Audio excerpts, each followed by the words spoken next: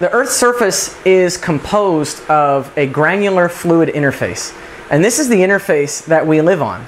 If you think about it, rivers, coastlines, deltas, mountain ranges, these are all features of the landscape that we're very familiar with, but are actually created as water or wind moves over the surface and picks up particles, rocks, sand, silt, and transports them.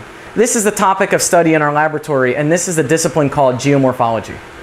Connecting the mechanics of particle scale motion to emergent landscape patterns is a major thrust of our research group.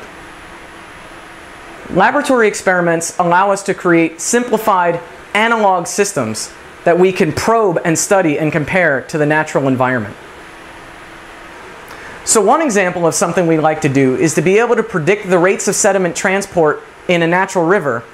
And we need to do that by looking at how individual grains respond to an applied force from a fluid. In this example here, we have a very small scale river, which is a racetrack flume. In it, a rotating lid drives a viscous fluid, or an oil, and then the motion of that oil picks up the particles beneath and moves them. Using a neat optical trick called refractive index matching, we can actually see inside the granular bed, which allows us to not only look at the motion of particles on the surface of this scaled down riverbed, but to look at the motion of the underlying particles as well. Another problem that we can study in the laboratory is how a river channel itself forms.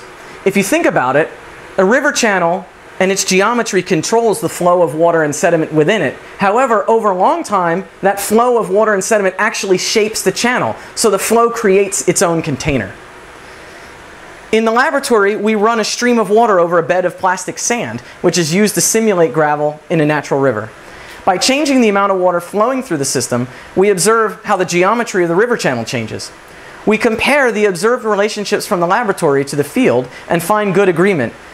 Using our other work on the grain scale mechanics of sediment transport that I talked about, we're working to reveal the underlying theory that governs the size and shape of rivers.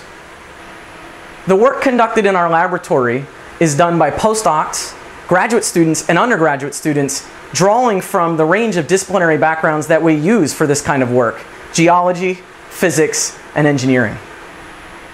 We're applying concepts from this laboratory research to looking at restoration of the Mississippi Delta and other field projects in White Sands, New Mexico, and in Puerto Rico. If you're interested in learning more about our research, either as a graduate student or a media contact or a potential collaborator, feel free to contact me.